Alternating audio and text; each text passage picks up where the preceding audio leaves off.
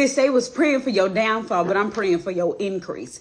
Because listen, I believe that God is about to increase you in ways unimaginable. And I actually believe that everybody who thought you weren't going to make it about to watch you make it. See, listen, when Shadrach, Meshach, and Abednego was in that fire, nobody thought they was going to come out of that fire. But see, listen, what I love about God is even when I'm going through a fire, he ain't going to allow me to come out looking the way that I was in that thing. And I want to prophesy that over you because see, they thought that you weren't going to come out of this.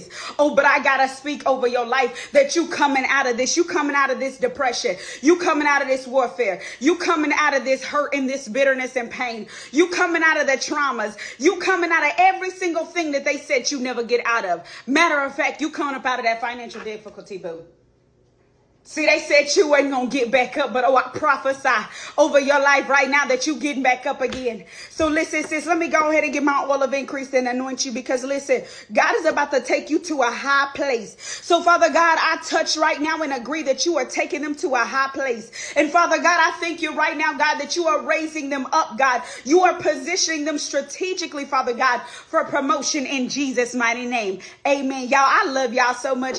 Go on and get y'all oil of increase today. And I prophesy promotion over your life. And if this is your word, type promotion in the comments. Bye, y'all.